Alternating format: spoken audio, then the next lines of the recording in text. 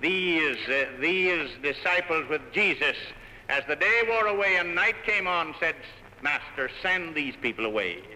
It'll be night directly, and you've got nothing out here in the desert for them to eat. Send them away. Send them away, that they may buy themselves victuals. Anything to get them out of our sight. Let's be away. We'll have a panic here. We'll have all these babies crying for something to eat, and their mothers will be helpless to pacify them, for we have nothing to eat out here. And he said, they need not depart. What have you got? Oh, they said, we've got 5 loaves and 2 small fishes, very little fishes. What are these among so many? Well, you bring them to me. And he invoked God's blessing upon them, and the multiplying power of God came down on the 5 loaves and 2 little fishes. And then he gave them to his disciples and said, pass these out to these people. And all were fed, and 12 baskets full were gathered up of the fragments. Some 5,000 men, beside the women and the children. Oh, this is the way God does it. We are following a divine Savior, a divine Savior.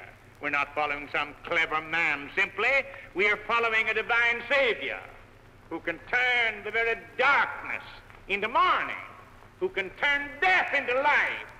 We are following a divine Savior, and we're to act as those apprehensive and conscious of our great heritage and destiny as the friends and servants of Christ.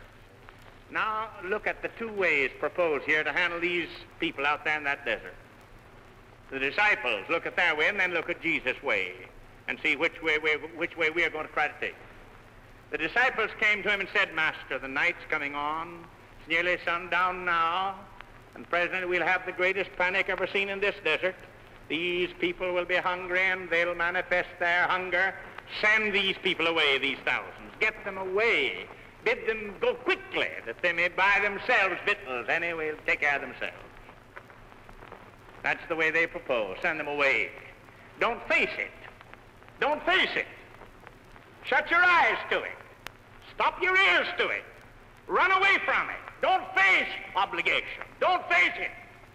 That's a terrible behavior. That's Satan's suggested behavior for all of us. Don't face it. It's too much. Anyway, it's unthinkable. It's unreasonable. Get away from it. You take a train and get away. Get in your car and ride away where you won't hear them crying for bread. Get away. Don't face it. That's the selfish cry of men and of Satan. Don't face it.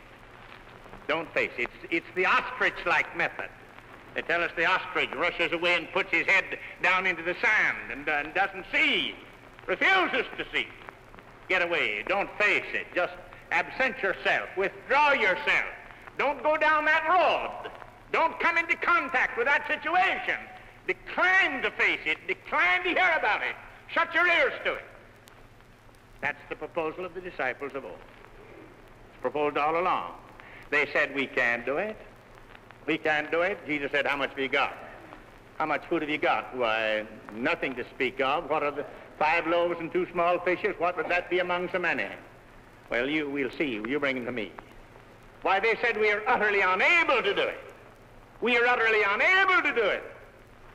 They left out any thought of God, of his divine power, left it all out. Left it out any reckoning or computation of divine reinforcement. And they pleaded inability, and because of that, let's get past this very painful chapter for the present and get something more comfortable and more pleasing. It's the same old story down the years. There was never a great work proposed for Christ that somebody didn't say it can't be done.